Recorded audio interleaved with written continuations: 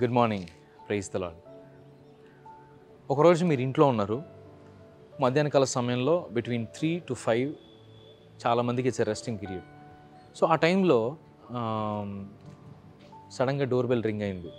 మీరు బెడ్రూమ్లో ఉన్నారు, పడుకోవడానికి సిద్ధపడుతున్నారు అనుకోండి. సో ఆ టైంలో ఎవరొచ్చారని ఆలోచిస్తూ ఉంటాం. ఎవరు మీకు వస్తున్నట్టుగా చెప్పలేదు, ఎవరిని మీరు ఆహ్వానించలేదు. So you have no notification about who is coming. So ఆ టైంలో మీరు ఆలోచిస్తూ ఉంటారు. మీరు బెడ్రూమ్ నుంచి హాల్కి వెళ్ళి ఆ డోర్ దగ్గరికి వెళ్ళే గ్యాప్లో ఎవరై ఉంటారా అని ఆలోచిస్తూ ఉంటారు. మొత్తానికి డోర్ ఓపెన్ చేసిన తర్వాత డోర్ కంప్లీట్గా ఓపెన్ చేయరు, కొంచెమే ఓపెన్ చేసి మీరు చూస్తే ఎవరో ఒక వ్యక్తి బ్యాగ్ వేసుకొని ఉన్నాడు. ఎవరైతనో అని చెప్పి, ఎవరు బాబు, ఏం కావాలి అని అడుగుతాం. అంటే we are questioning him, his identity. ఎవరు నువ్వు, ఎందుకు వచ్చావు, ఏం పని. ఆ టైంలో తన వెంటనే తను ఇంట్రడ్యూస్ చేసుకుంటూ, హలో మేడం, నా పేరు ఇది, నేను పలానా కంపెనీ నుంచి వస్తున్నాను, అయితే నేను మీకు పలానా ప్రోడక్ట్స్ని సజెస్ట్ చేయాలనుకుంటున్నాను. మనం వెంటనే సారీ వీఆర్ నాట్ ఇంట్రెస్టెడ్ అని చెప్పి డోర్ మూసేస్తాం. సో యాక్చువల్గా నువ్వు ఎవరు, ఎందుకు వచ్చావు అని అడిగిన తర్వాత we hardly give him 10 to 15 seconds of time to explain who he is. If we are not convinced, we immediately close the door. We immediately slam the door on his face. So మీరు ఈ MBA లేదా BBM లేదా BBA, so ఈ business మేనేజ్మెంట్కి సంబంధించిన, marketing సంబంధించిన ఏ courses మీరు చూసుకున్నా, they specifically teach you the time management. They specifically teach you that starting precious seconds. అంటే నువ్వు కస్టమర్తో ఆ first 15 seconds are the most crucial. First 1 minute is the most crucial. If you cannot convince your customer, if you cannot make that rapport with your customer, he is not going to buy your product. He is not going to buy you anything from you. He is simply going to slam the door on your face. Kada?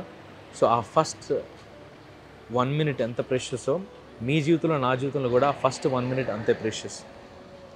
ఈ రోజున ఎంతోమందితో మనం associate అవుతాము, ఎంతోమందిని కలుస్తాము.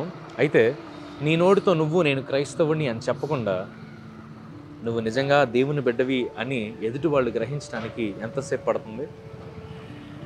నీ నోటి ద్వారా, నువ్వు మాట్లాడుతున్న మాటల ద్వారా నువ్వు క్రైస్తవుడిని తెలుస్తుందా?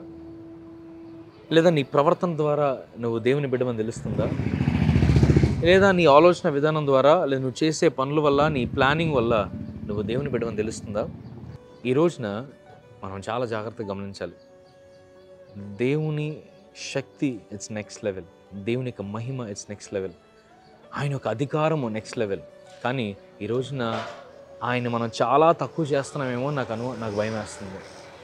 ఆయన గొప్పవాడే, కానీ ఈ రోజున ఆయన అంత గొప్పవాడైతే ఈ రోజున దేవుని బిడ్డలను ఎందుకని అందరూ అంత చులకనగా చూస్తున్నారు? It's not because of God, it's because of us. మనము అటు వెచ్చగానే ఉండట్లేదు, ఇటు చల్లగానే ఉండట్లేదు, నునువెచ్చని స్థితిలో.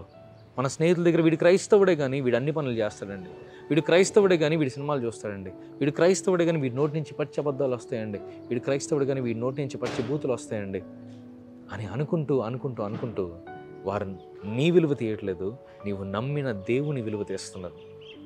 విలువ లేని నీ జీవితానికి దేవుడు విలువనిస్తే గనుడైన దేవునికి నువ్వు అవమానాన్ని తీసుకొస్తున్నావేమో. ఈరోజున ప్రార్థిస్తున్నప్పుడు గమనించు, నీకు తెలిసిన వారితో నువ్వు మాట్లాడు.